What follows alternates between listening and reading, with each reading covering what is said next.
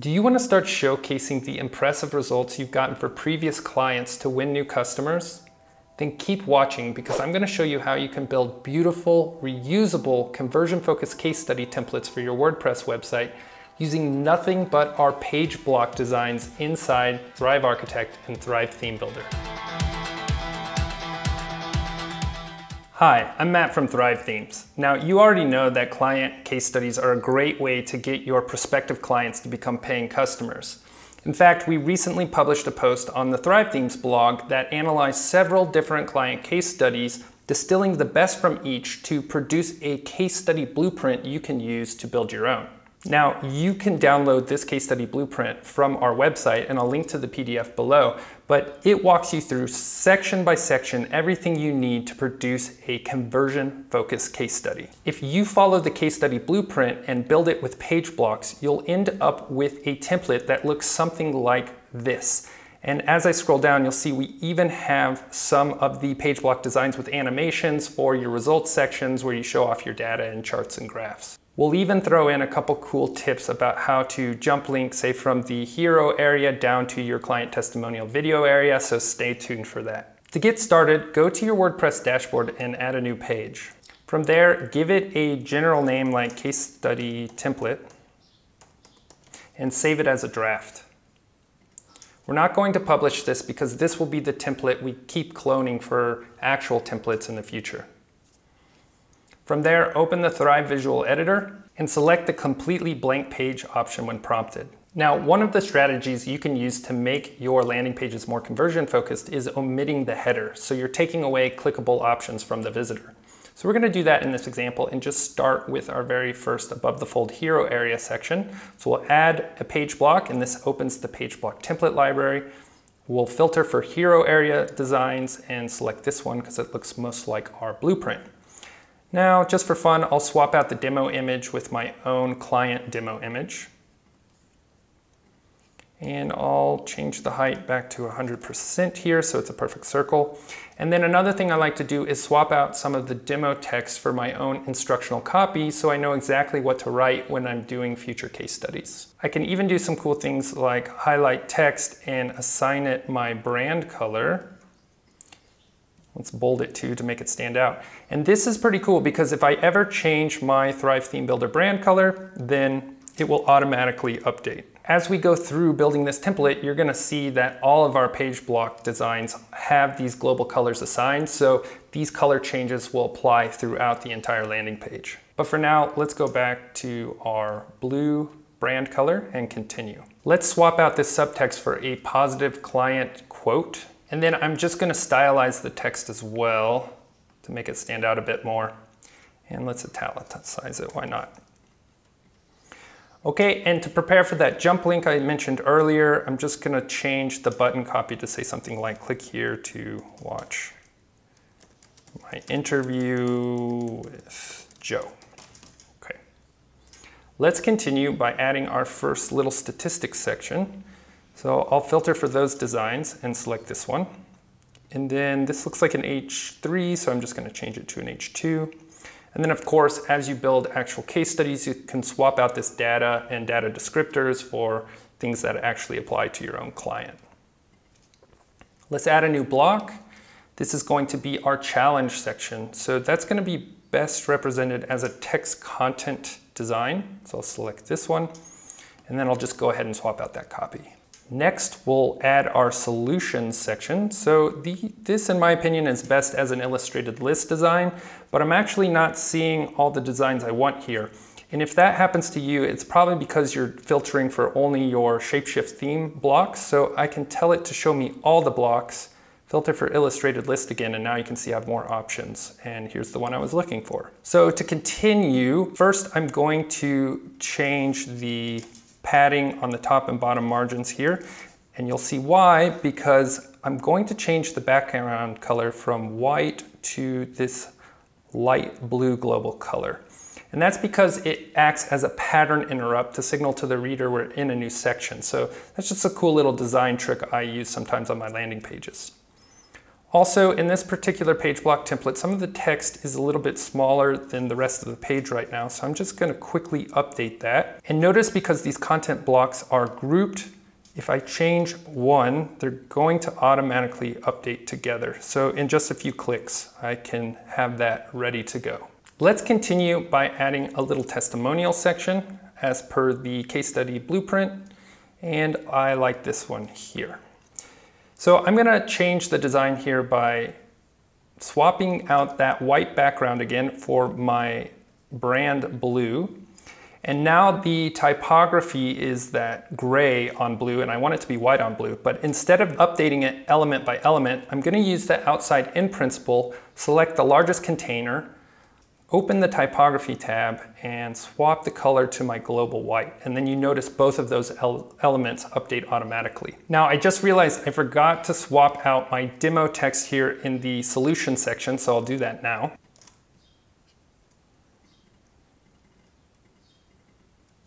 And let's continue by building the results section. So we'll open the page block library, come back to the statistics designs, and I'll select this one because it has an H2 header here. Now, if you want to showcase more charts and graphs, what I recommend is adding a new block, filtering for statistics again, and then select something like this. Highlight the largest container here and drag and drop it into the block above it. So now all of those results, charts, and graphs are located in the same block, and we can delete the empty block below. Now let's swap out the demo text for our instructional text and continue with the next section, which is our sort of feel-good results with images and commentary. So that is also going to be an illustrated list element, and here I'll swap out the text again. And if you need to expand the width of this particular text element, come into layout position and just increase that percentage there. Okay, I'll also swap out these little subheadings.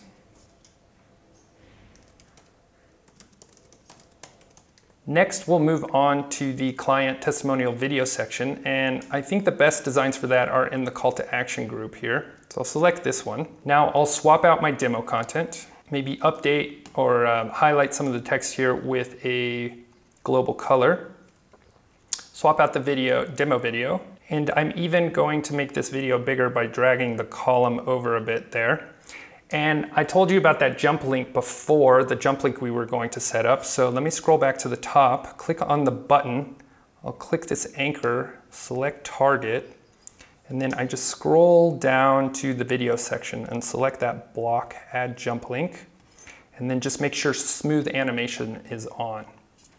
Let me come back down to the video, and I'm just going to take off the sticky float on scroll option because we're so close to the bottom already of the page. From there, I'm going to delete this button because we're going to have a dedicated call to action section, and let's build that next. Add a new page block, and let's select again for call to action designs. I'm going to select this one here. Now what you notice here is that the background color isn't matching with the fancy divider above it. So we're going to fix that by clicking on the background and changing it from light blue to the global white color. Then we need to change this block's fancy divider color from white to that light blue. So now this blends in, these two sections blend in seamlessly together. Let's swap out our text, and I'll even change the call to action buttons copy to just remind myself that I need to add a strong call to action. One last thing I want to do here is increase the height of the fancy divider, something like 195, because when this is full screen like this, I'm going to want this blue color to blend in with the next section, so it's a seamless design. So let's add that new block so you can see what I'm talking about. And this is the last page block we're going to add, which is the product highlight design. Let me select this one. And now I can change that black background color to the light blue again. And now you see that blend seamlessly. The last thing I want to do here is update these buttons. So instead of referring to some affiliate site, I'm just going to say learn more because I'm going to assume you're referring to your own products on your site. And let's just change the hover button design. So we'll start with the borders. We'll make sure it's like the normal state with 2 pixels thickness and just change the color to match. Okay, and then we'll change the background color to our theme color and the typography color to white. So I think that looks a little bit nicer on this design. And then instead of doing that for each, I'm just going to delete each of these, clone the one I already edited, and then drag and drop those into the empty columns. Okay, last thing here is we just want to add our footer. And our design for desktop is complete. So let's scroll back up to the top and optimize this for tablet and mobile. So what you're going to find is there won't be very many things you have to tweak here because everything is mobile optimized out of the box. So maybe we just need to change some font sizes, especially on things we changed ourselves as we were going through the text swaps. Okay, and I just scroll down, it looks good, looks good. All of this is looking very nice for tablet. I'm happy with it. Let's go ahead and increase the fancy divider height again so it blends in with the section beneath it. And that all looks good to me. So we'll just do this again for mobile. This all looks fine. You can see there's just very few things we need to do to get this ready on the smaller screen sizes. Okay, one thing I want to change here. So we have image, heading, text, image, heading, text. And then let's just go ahead and highlight these columns and reverse the column order. So then we have image, heading, text, image, heading, text again. Client testimonial video. Let's decrease this height a little bit of the fancy divider. And it's still blending nicely together. One thing we could do here maybe is insert a little bit of space. So we see the background color shine through here. And that is done. So we'll save our work, preview it. And as you can see, my jump link is working well and everything looks great. Now, since this is going to be a reusable template, we won't publish this particular landing page. We're simply going to clone it when we want to create an actual case study. So from there, I can rename it, the clone, to something like Jessica's story. Set a featured image for it, which you'll see why in a moment. If you were going to do this in real life, you would probably save the draft, then update all of the demo or instructional copy and demo images, and then publish it. But for time's sake, I'm going to publish it now. And let's just assume we've gone through and updated all of the images and text. So this is a published, ready to go case study. Here's another really cool way you can use client case studies on your website. If you build a success story silo page on your website, then you can include something called a post list element on it, which you can set to automatically pull these client case studies onto the page. So if we were to filter the posts and then add Jessica's story, save and close that, you'll see that the post list element automatically updates with that new published client case study here. And if I preview my success story silo page, not only do I see that new client case study loaded, but in this particular design, I can click that load more button and all of my client case studies will showcase here in one place. So that's a look at how fast you can build your own reusable case study template videos using nothing but page block designs inside Thrive Architect and Thrive Theme Builder. And you can rest assured that no matter what brand color you select for Thrive Theme Builder, these case study pages are going to update automatically and keep the look and feel of your brand consistent. Now, if you don't have Thrive Architect or Thrive Theme Builder yet, remember that you can get both by joining our Thrive membership, and I'll link to that down below.